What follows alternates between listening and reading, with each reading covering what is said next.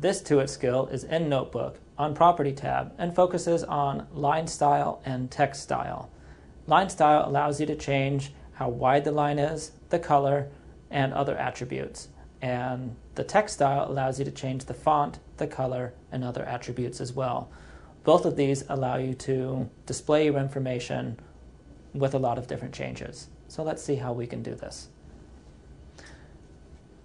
There's two ways that you can draw a line. One is using the line tool, and the other is with the pen on the pen tray. So I'm going to pick up the pen and just draw a nice wavy line. And I'll put the pen back down and draw another line using the line tool. There's a variety that I can choose from. I'm just going to start off with a basic one, and so I'll just draw a straight line across.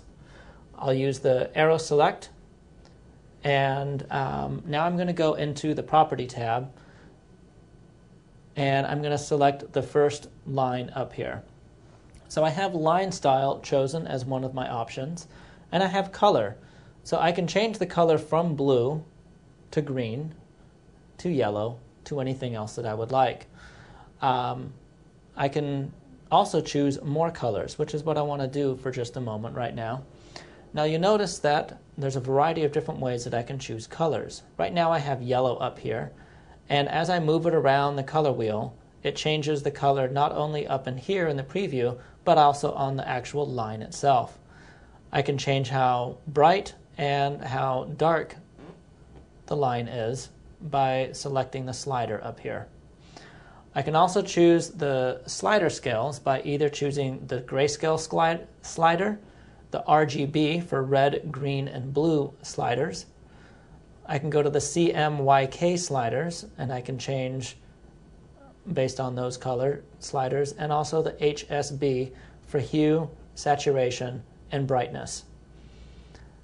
I also have color palettes, both in the Apple and the developer for the web developer, in crayons with a variety of colored names for the crayons, and also for web-safe colors. And if you have created a website or have seen the colors for the names of each of the colors, you'll recognize these also. There is also the image spectrum, which allows you, again, just to look at the different colors and to choose either from all the way white to all the way black and all the colors in between as you go through. And finally, there is the regular crayon box. So if I wanted blueberry as my color, I could choose that and then click OK. I can change the thickness of the line just by clicking on it. Notice that the line still retains its shape regardless of how thick or thin it is. The line style can either be solid or it could be dashed, and there's a variety of other dashes that are in here. But notice that when it's a medium line, where the dashes are, if it's a thin line, you'll see more of the dashes, and if it's a thick line, you'll see fewer of them. I'll go back to a medium line and have a start point. I could have a square, and the end point, if I wanted to, I could have a circle that's down there. I could do the same also with the other line that I have drawn, but if I wanted to match this color exactly, and I forgot exactly what the name was, I can use the eyedropper right here, and it will select and match that exact color onto whatever you're pointing on. So now it has matched that exact color. So you don't have to remember what color it was. And again, if I want to just have an arrow on the end and make it a little thicker so I can see everything, I can just have a regular arrow going across. So those are different ways that you can change the line style. Now let's take a look at some different ways that you can change the text style. So I'm going to choose the text tool, and down on the pen tray I'm going to click the keyboard, and it brings up my keyboard. And all I need to do is tap someplace on my page, and I'm going to write To It Skills, and it will type it directly in my text box. I'm going to close my keyboard up here, and so I have To It Skills written in here. You'll notice that I do have the handlebars on here, and this is now in text editing mode.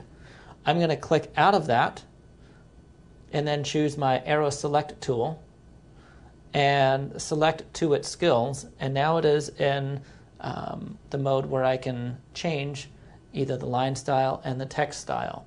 So the line style in text means that you can change its color. So I've now made it red. I can also make this a little bit larger by going into text style. Let's try that again. In text style, I can change the size. So now it is larger at 36. I can make it bold, and I can change the font size into Tahoma. So that's what it looks like now. But let's say I wanted to get very specific with this and change to it skills to different colors so that skills is blue. I cannot do that in the Properties tab under Text Style. It only changes all of the formatting in that text box. If I want to change a specific formatting, I need to go into the text editor. And the way I do that is just double-clicking it, and it will go from the image marquee select to the text editing when I double-click it. So now I can see I'm in text editing. I have the cursor blinking, and the marquee select looks a little different on the outside.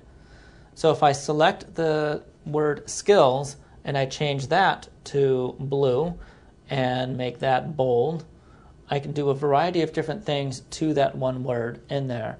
I click outside of it, I'm still in arrow select, and that is the way that I can change the formatting both in the Property tab and within the text box.